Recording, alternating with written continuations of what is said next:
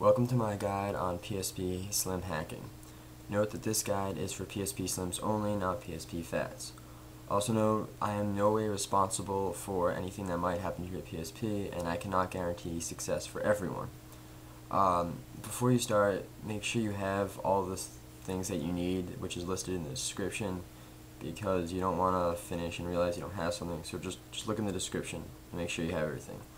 Alright, step one is making a Pandora battery. There's 3 ways you can make it. One is buy it online, which is ridiculous because you shouldn't spend money on a PSP battery that you're only going to use once. Another thing you could do is the soft mod method, which you need another PSP with custom firmware running on it, which is redundant considering that you are trying to hack your PSP in the first place. And the third method is the hard mod method, which is what I'm going to show you. So to begin, also remember this requires a lot of patience. Take your time and do not rush. Alright, so I'm using a guitar pick. You should use a knife, which is listed in the description, an X-Acto knife or something. And first, you're going to cut around all the edges. Just make indents. You're going to notice that my PSP battery looks a little different than yours. It's cut because I've already made mine a Pandora battery. So once you do an indent on all the sides, you're gonna put the knife between the battery from the top and the bottom. Picture it as a lip right in the middle, and you're lifting the bottom from the top. All you're doing is cutting the glue that is separating the two, the top and the bottom. And you're gonna do that on all the sides, and once you do that, you should be able to open your battery and remove the top and bottom. So here's the top, and here's the bottom.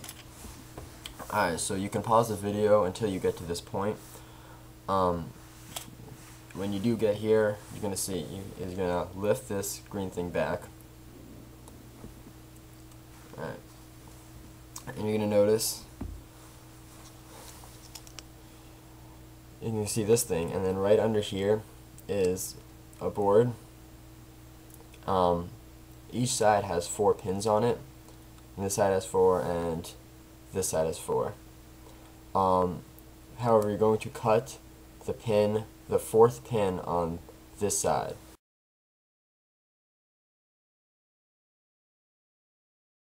Once you cut it, you're going to close this back up.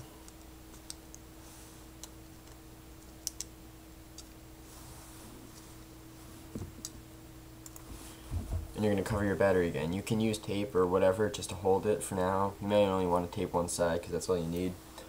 And you're going to get your PSP and put the battery in. Now to make sure it works, when you put the battery in, the power light, the green light, will automatically turn on. You can't really see it here, but the green light will automatically turn on and the screen will remain black.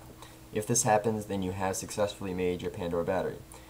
If the green light does not come on and you try turning the PSP on and it turns on normally, then you did not Pandorize your battery, and so you should take out your battery again, undo everything, and make sure that pin is cut, because that's why it's not working. When you think that the pin is cut, go back, put the battery in, and when the green light is on, turns on automatically, then you are ready for the next step, which is making a magic memory stick.